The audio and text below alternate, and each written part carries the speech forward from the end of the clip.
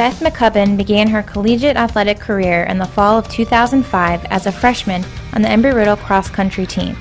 The following spring, she transitioned to the track, and in her first NAIA National Championship appearance, she earned All-America honors with a 6th-place finish in the 1,000-meter event.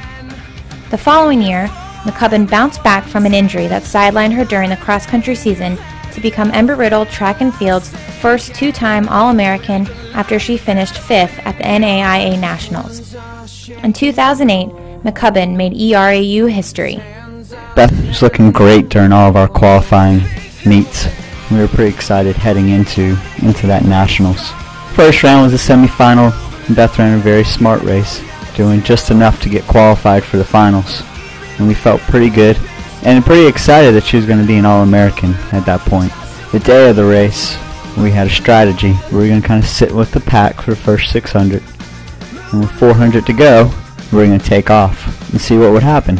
The gun went off, and immediately Beth was in last place. And she was in last place through the first lap, last place through the second lap. And Beth accelerated, moving up to the front of the pack. And as she got to the front person, she passed that person and opened up a pretty big lead. And at that point, there's that combination of emotions that set in, the excitement of her taking the lead, but that nervousness of, did we go too hard too early? Could she hold on for the rest of the race? As she came around, first turn, she opened up a bigger lead. And on the back stretch, she was holding on to a pretty big lead. And internally, I'm thinking, hold on, Beth, here we go. And the excitement started to build as she came around the final curve, still with about a 2-second lead. And as she came down that final straightaway, she started to look fatigued, but held on. She won. Embry-Riddle had its first national champion in indoor track and field.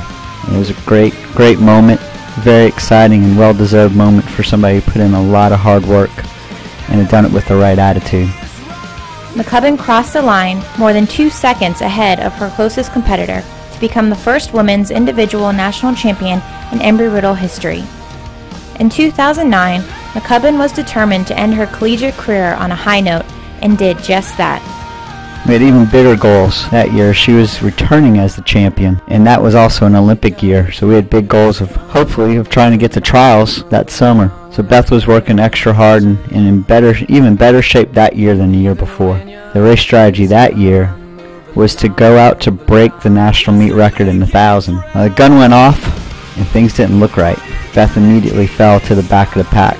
She looked tired and fatigued and just not herself. Came through the first lap, last place. Second lap, last place. And we're all looking in the stands, confused, bewildered, wondering what was going on. But then, with about 300 meters to go, Beth surged back up to the front, and then it got to the final kick and the final sprint. And Beth was able to open up a lead similar to the year before and hold on through the finish line to repeat as national champion and become the first repeat national champion for Embry-Riddle Track and Field. Everybody in the stands breathed that sigh of relief, and then just celebrate, high-five, and dance around in the stands. And it was another great moment for Embry-Riddle Track and Field and our Embry-Riddle athletic program. McCubbin bettered her junior time with a time of 2 minutes 54.23 seconds in her encore performance as national champion, and closed out her career as the program's first 4-time All-American.